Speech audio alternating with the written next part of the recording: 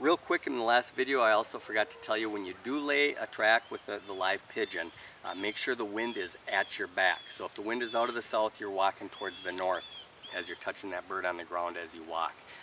And also at that point I like to have the dog so he's healing fairly well. After all my check cord work out in the field is done, I'll take a few days, teach the dog to heel, and that way when I come to the test I can heel him up to the test. And I think that keeps him a lot calmer than just letting him pull like crazy.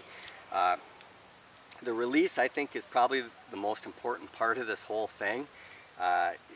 You know, there's a school of thought, you know, with 8KC tracking and some of the other tracking that I did in the past, that you want to sweep your hand across the track to kind of indicate the direction of the track. Well, the problem with that is puppies, they're distracted by movement, and something catches their eye, a butterfly goes by, and boom, that's what their whole world is focused on. When you do that and you bring your hand and you sweep across, the dog's watching your hand, and now his head and his attention is following your hand up in the air.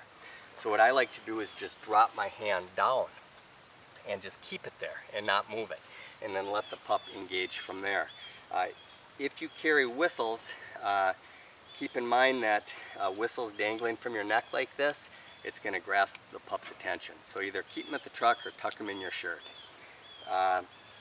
The track, you'll walk up, the judges will be here. Don't let the dog go up and smell the pile of feathers while you're getting direction, so that now you have to pull the dog back and correct him off the pile of feathers. Just keep him by your side.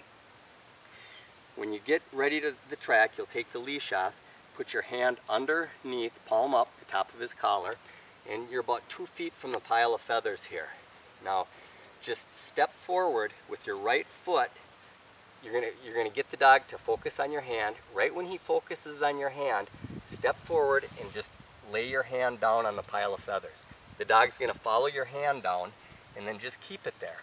And you'll feel the dog will engage, or you'll just tell that he's engaged with the pile of feathers. Once you feel that, just step up and bowl, and just with your left leg, just step forward and just release the dog down the track. Don't push the dog's head into the pile of feathers. If that dog follows your hand and he comes to right here and he's engaged, just let him go. Pushing his head into the pile of feathers is just going to create a ton of problems. He doesn't need to do that. You know, one thing, it's really important, I think, to step forward with your right foot and come down like that. If you come like this, now you're off balance. You can't control the dog. If the dog starts reeling up and spinning around and is kind of resisting you, even if you're in this position, just step back, turn the dog around, start over, and then just come right back in, get his attention, and then release him on the track. I think that's the most important thing. Get away from this, the sweeping of the hand down the track. And a lot of times, you know, like all my kids, when they test in a natural ability test, I have them just practice stepping forward without a dog and just getting used to doing this motion here and acting like they're releasing the dog.